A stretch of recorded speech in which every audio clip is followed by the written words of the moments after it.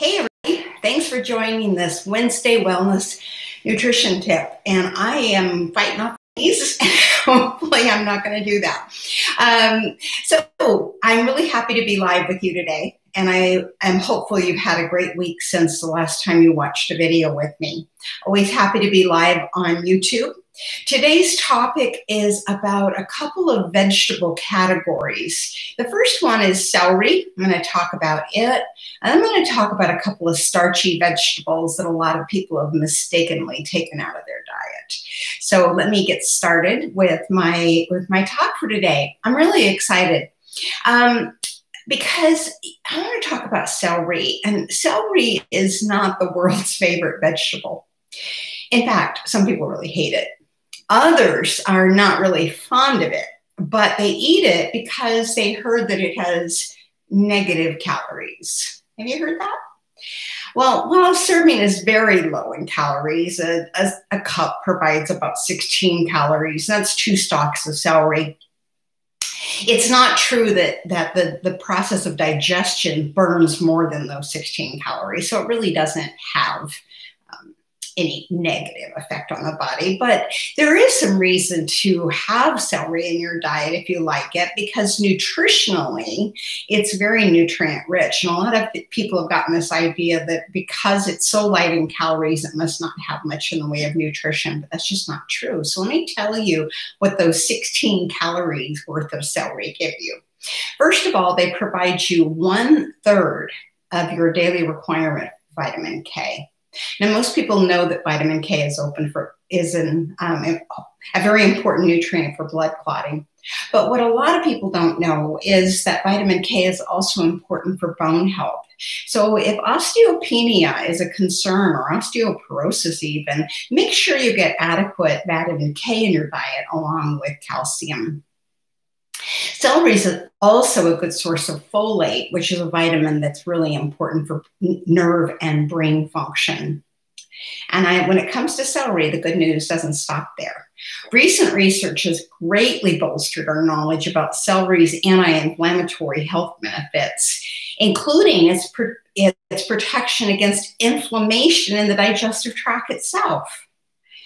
In addition to everything else I've mentioned, celery contains many health-promoting nutrients. They're micronutrients, and they're in a category known as flavonoids.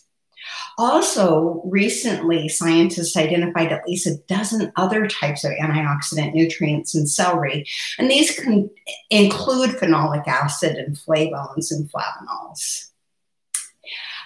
A tip here in regards to fresh celery is how to maximize its health benefits. Try to use celery within 7 days of purchase. That's because several studies show a greater loss of those phenolic antioxidants in the celery after that week-long period. So now that we've talked about celery, let's talk about celery juice. Maybe you're familiar with this craze. I'm frequently asked about it, and I really had to do some research on it because I don't follow the channels that promote this kind of thing. But celery juice owes its popularity to Anthony William, who claims that he can communicate with the spirit of compassion. And he claims that spirit provides him with health information that's ahead of its time. He's featured on Gwyneth Paltrow's website, and she tells her followers that Mr. Williams works outside the bounds of conventional science and medicine. Oh, good. Just the person I should turn to for nutrition advice. William claims that celery juice contains undiscovered cluster salts, which account for its miraculous properties. Really?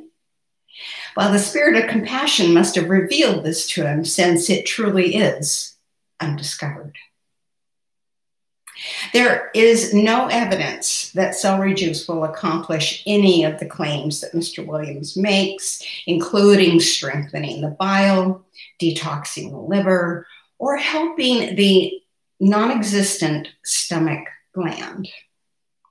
Still, I'm sure celery farmers don't mind the fact that he's making these claims, because it takes a bunch of celery, one whole bunch, to create 2 8-ounce cups of juice, a pint of juice. And Williams recommends drinking up to double that amount daily on an empty stomach to experience its purported health benefits. You know, celery juice would be hydrating. It's a liquid. And it is going to contain some nutrients, but it's not going to be some miraculous cure-all. And what saddens me is the wasted resources. Consider how much energy and water goes into producing just one bunch of celery. You know, if you want a full cup of celery, why not just eat 2 stalks each day as part of your servings of vegetables? That actually would be 2 servings of healthy vegetables if you ate 2 stalks. And you'd get all the nutrients that I already talked about, plus you'd get a good dose of gut-friendly fiber. And if you want to make it tasty, you could try some good quality hummus or some unsweetened peanut butter to go along with it. And that would even compound its nutritional value.